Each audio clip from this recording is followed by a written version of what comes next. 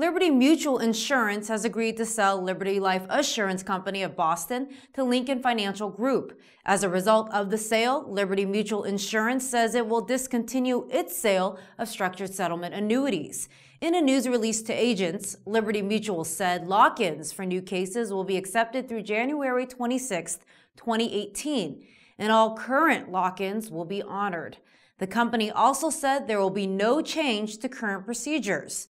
Lincoln will retain Liberty Mutual's group benefits business and reinsure the individual life and annuity business to Protective Life Insurance Company.